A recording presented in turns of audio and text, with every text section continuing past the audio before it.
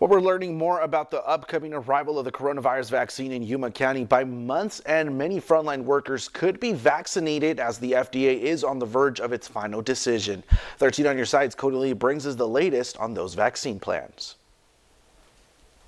Christian, good evening to you. The state of Arizona will receive over 350,000 vaccines for the first initial phase of distribution. Now, Yuma County says it'll likely only see about 2% of that. With less than 5,000 vaccines, you're probably wondering who will receive the vaccine first. It will be prioritized with healthcare workers up first, then essential workers and those with underlying medical conditions, as well as the elderly. Both the Pfizer and Moderna vaccine requires 2 doses per person, meaning whatever amount the county gets will have to be split in half. Yuma Regional Medical Center confirming for us tonight that it will receive the Moderna vaccine in a matter of weeks. We were just notified that we are getting the Moderna. We are not getting the Pfizer. With Moderna is very beneficial to us.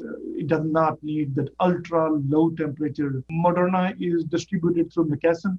We directly have relationship with McKesson, so it will be still, technically routed through the county, but we'll receive the shipments directly from the distributor.